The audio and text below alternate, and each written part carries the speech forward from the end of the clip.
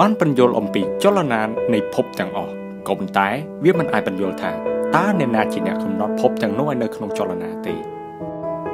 ទាំងនេះគឺជាសម្ដីរបស់បុគ្គលមួយរូបដែលបានមកកើតដោយទ្រឹស្ដីជាច្រើនដែលតាក់ទងទៅនឹងរូបវិទ្យាគណិតវិទ្យាតារាសាស្ត្ររួមទាំងអ្វីទាំងអស់ដែលតាក់ទងទៅនឹងធម្មជាតិផងដែរ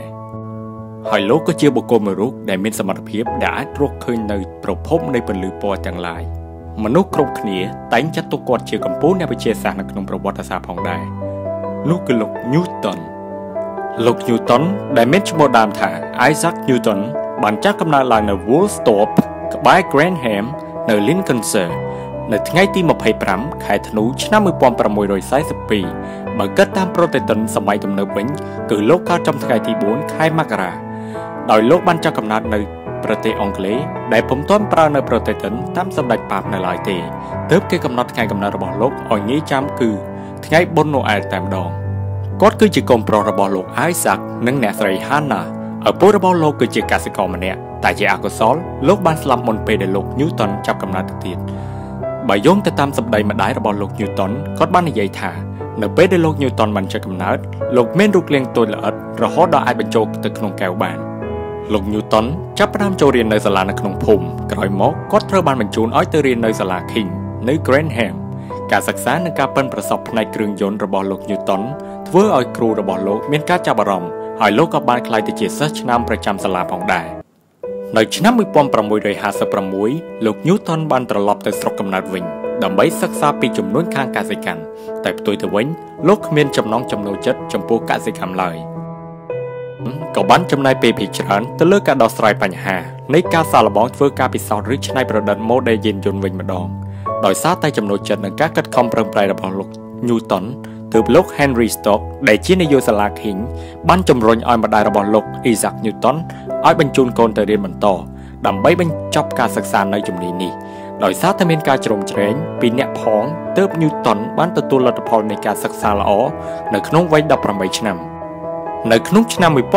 1661លោក Newton ក៏បានឈានជើងចូលទៅកាន់មហាវិទ្យាល័យ Cambridge ដើម្បីបន្តការសិក្សានៅសម័យនោះមហាវិទ្យាល័យភាគច្រើនគឺបង្រៀនតាមទស្សនៈរបស់លោក Aristotle ក៏ប៉ុន្តែ Newton មានចំណូលចិត្តអានសៀវភៅដែលបង្កប់នូវគំនិតកម្ពុជារបស់ទស្សនវិជ្ជាសម័យទំនើបដូចជាលោក Descartes និងតារាវិទូមួយចំនួនដូចជាលោក Galilei, Nicholas និងលោក Kepler ផងដែរនៅឯសាកលវិទ្យាល័យ Cambridge Newton បានយល់ឃើញថានៅជុំវិញខ្លួនសុទ្ធតែអ្នកចេះដឹងអាចជួយឲ្យគាត់យកគំរូតាមដើម្បីឲ្យគាត់ក្លាយទៅជាអ្នកមានប្រាជ្ញានិងមានឥទ្ធិពលម្នាក់គាត់មានចំណាប់អារម្មណ៍ទៅលើវិទ្យាសាស្ត្រនិងគណិតវិទ្យា Newton បានស្គាល់តក្កវិទ្យារបស់លោក Sanderson ហើយក្រោយមកគាត់ក៏បដូរមកអានសៀវភៅគណិតវិទ្យាជាញឹកញាប់និងច្រើនជាងគេក្រោយមកគាត់ក៏បានអានសៀវភៅ Clavis របស់លោក Euclid និងគណិតវិទ្យារបស់លោក Descartes ដោយយល់ខ្លួនឯងទោះបីជាមានការលំបាកខ្លះក៏ដោយសារតែចំណាប់អារម្មណ៍របស់គាត់នេះហើយទើបធ្វើឲ្យគាត់ជ្រើសរើសយកគណិតវិទ្យាជាងជ្រើសរើសយកគីមីវិទ្យា Newton អានសៀវភៅរបស់លោក Kepler អំពីអុបទិកផងដែរនៅក្នុងឆ្នាំ1664 Newton បានអានសៀវភៅអុបទិកមួយក្បាលដែលទើបតែនឹងសរសេរដោយអ្នកវិទូអង់គ្លេសឈ្មោះ Robert Boyle និង Robert Hooke ហើយគាត់បានសង្កេតពីចលនាចំណាំងនៃពន្លឺតាមរយៈកញ្ចក់រាងព្រឹសដោយគេជឿថា Newton បានបែងចែកពណ៌របស់ពន្លឺព្រះអាទិត្យឲ្យឡែកពីគ្នាប្រហែល2ឬ3ឆ្នាំក្រោយគាត់បានធ្វើការពិសោធន៍យ៉ាងហ្មត់ចត់ប្រហែលឆ្នាំ1665គាត់បានរកឃើញទ្រឹស្ដីបត់នៃទ្វេភាគនៅក្នុងសំណៅចុះថ្ងៃទី13ខែវិច្ឆិកាឆ្នាំ1665 Newton បានប្រើប្រាស់ភាពប្រែប្រួលនៃតង់សង់ជាមួយនឹងកម្មនៃខ្សែកោងលើចំណុចណាមួយនៃរង្វង់ហើយនៅក្នុងខែតុលាឆ្នាំ1666គាត់បានប្រើប្រាស់វាទៅលើសម័យកាលប៉ុន្តែដល់ឆ្នាំ1669ទើបគាត់បង្ហាញដល់មិត្តភ័ក្តិនិងសិស្សឯទៀតរយៈពេលស្នាក់នៅផ្ទះដ៏យូរនោះគាត់បានប្រឌិតឧបករណ៍សម្លៀងកញ្ចក់កែវដែលមានរាងមូលមានរឿងមួយដែលគេដឹងឮគឺក្នុងថ្ងៃមួយប្រហែលជាចន្លោះឆ្នាំ1665ដល់1666 Newton បានឃើញផ្លែប៉ោមមួយផ្លែធ្លាក់ចុះមកក្នុងដីចម្ការរបស់គាត់នោះជាអ្វីដែលគាត់ចាប់ផ្ដើមយល់ឃើញថាកម្លាំងដែលប្រច័ណ្ឌមាននៅក្នុងកន្លងផែនដីនោះគឺស្មើគ្នាជាមួយនឹងទំនាញនៃផែនដីដែរគាត់ត្រូវបានគេជ្រើសរើសជាសមាជិកនៃមហាវិទ្យាល័យ Trinity នៅក្នុងឆ្នាំ1667 Newton បានរួមចំណែកនៅក្នុងការស្រាវជ្រាវគណិតវិទ្យាគ្រប់ផ្នែកដែលគេរៀននៅនាសម័យនោះគាត់បានគេស្គាល់និងល្បីឈ្មោះក្នុងការដោះស្រាយលំហាត់ក្នុងការវិភាគធរណីសាស្ត្រនៃគំនូសតង់សងលើខ្សែកោងដែលហៅថាភាពខុសប្លែកគ្នានិងការកំណត់លើបរិវេណជុំវិញនៃខ្សែកោងដែលគេហៅថាប្រសពនោះលោកអ៊ីសាក់ Newton បានសង្កេតឃើញថាបញ្ហានេះមានលក្ខណៈផ្ទុយគ្នាគាត់រកឃើញទ្រឹស្ដីបត់ទូទៅនៃសម័យកាលខ្សែកោងជាមួយនឹងទ្រឹស្ដីនៃភាពប្រែប្រួលរបស់គាត់និងវិធានច្រាស់នៃភាពប្រែប្រួលតាមពិតពាក្យនេះមានប្រភពពីភាសាឡាតាំងហើយ Newton បានយកពាក្យនេះយកមកប្រើព្រោះគាត់ស្រមៃថាបរិវេណនៃការហូរចេញពីចំណុចមួយទៅចំណុចមួយទៀតលោក Isaac Newton ជាអ្នកមគ្គុទ្ទេសក៍ដែលបានប្រើប្រាស់ប្រភេទដំបូងបង្អស់និងជាអ្នកប្រើប្រាស់ derivative ធរណីមាត្រដើម្បីដោះស្រាយសម័យកាល Diuventhine គាត់បានរៀបរកវិធីគណនាផលបូក logarit ហើយគាត់ក៏ជាមនុស្សទី1ក្នុងការប្រើប្រាស់តុល្យភាពនិងលក្ខណៈត្រឡប់នៃ series គាត់ក៏បានរកឃើញនៅរូបមន្តថ្មីនៃ pi នៅក្នុងឆ្នាំ1969លោក Isaac Newton ត្រូវបានគេជ្រើសរើសជាសាស្ត្រាចារ្យគណិតវិទ្យានៅ Lincolnshire អំឡុងពេលនោះលោក Newton បានបង្រៀនជាសាធារណៈ1ម៉ោងក្នុងមួយសប្តាហ៍គាត់ក៏បានបង្រៀនតាមការណែនាំរបស់និស្សិតដែលមានបំណងមកដល់បន្ទប់សាស្ត្រាចារ្យរបស់គាត់ដើម្បីពិភាក្សាទាក់ទងទៅនឹងលទ្ធផលនៃការសិក្សា2ម៉ោងមុន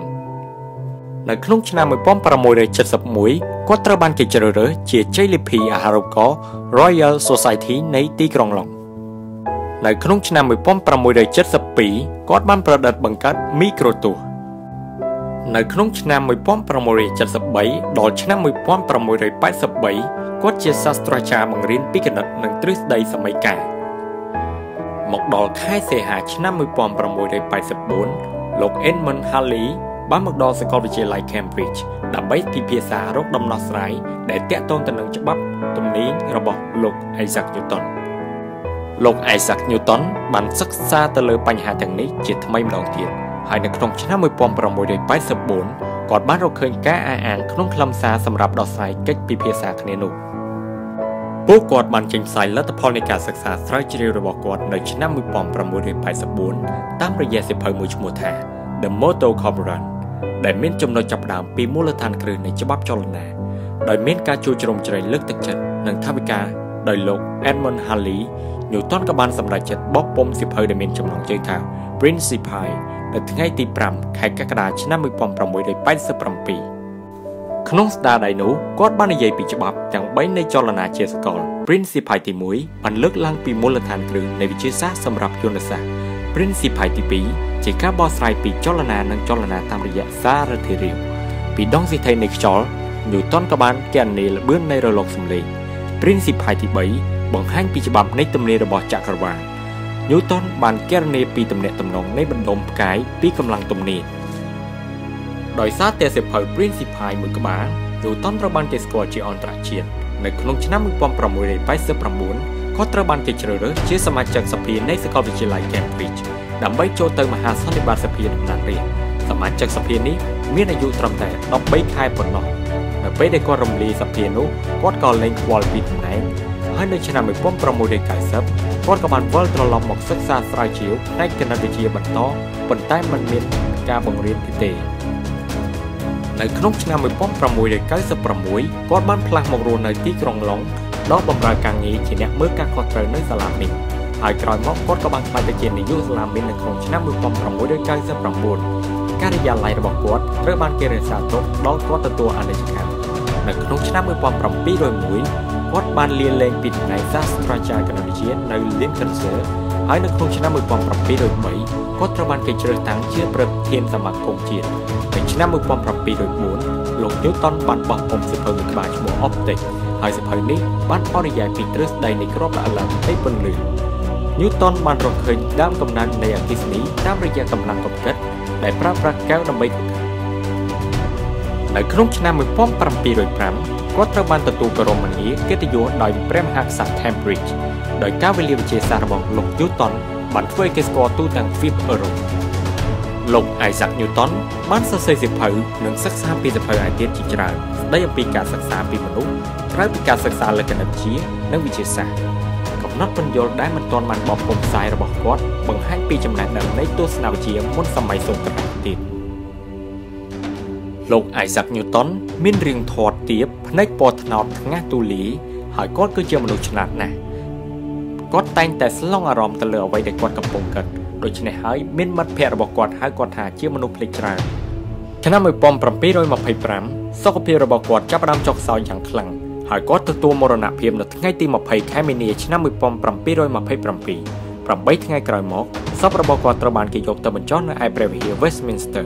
Newton ត្រូវបានគេចាត់ទុកជាស្ថាបនិកវិទ្យាសាស្ត្ររូបវិទ្យាសម័យទំនើបការសិក្សាស្រាវជ្រាវការពិសោធន៍និងការសង្កេតរបស់គាត់ជារបត់ថ្មីមួយសម្រាប់សិក្សាគណិតវិទ្យានាពេលក្រោយៗមកទៀតគាត់បានសន្និដ្ឋានទៅលើការងាររបស់គាត់ថាខ្ញុំមិនបានដឹងពីពិភពលោកនិងចាត់ទុកខ្ញុំជាអ្វីនោះទេតែខ្ញុំចាត់ទុកខ្លួនឯងជាក្មេងប្រុសម្នាក់រត់លេងតាមមាត់សមុទ្រចុះឡើងហើយរើសក្រោះគ្រោះណាដែលរលោងឬសម្បកខ្យងណាដែលស្អាតហើយកម្រចំពោះមុខមហាសមុទ្រនិងភាពអាក់កំបាំងដ៏ធំធេងដែលបំទាន់បានរកឃើញត្រូវតែរកឲ្យអស់